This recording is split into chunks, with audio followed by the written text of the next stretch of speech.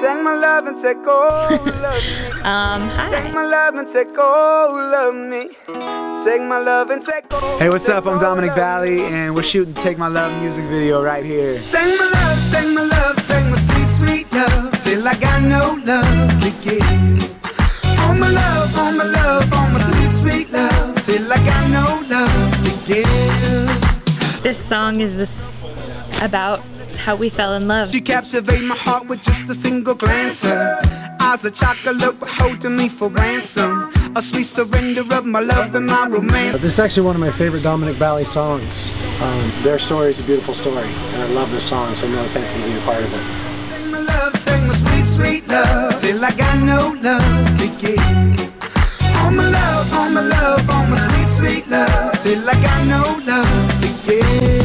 In fact, this suit right here, this is the suit that I wore the night that Emily and I fell in love, which was her senior prom of high school in the year 2000. I rolled up to her house and she was wearing this beautiful white dress. In fact, she's gonna be wearing that same white dress in the wedding scene tonight, celebrating our 10-year anniversary. All my love, all my love, all my sweet, sweet love, till I got no love to give. My name is Tim Eaton. I'm the DP on this project, and we had a great time.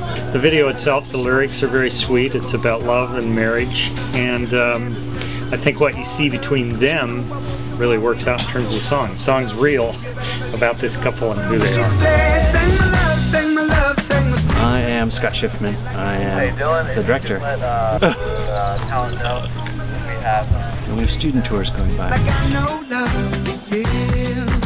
On my last video, Louder, I got to work with a dude named Scott Schiffman. And on this video, I was like, man, I can't work with anybody else except for Scott. Being able to meet Scott has been priceless. His friendship and his ability to take something and make it all work together, it baffles me. He's been producing it with another dude named Greg. And working with Greg this time has been amazing. He is on it and knows every detail, and I feel so safe and secure and knowing that everything's gonna run smooth. We've had a successful 2 days.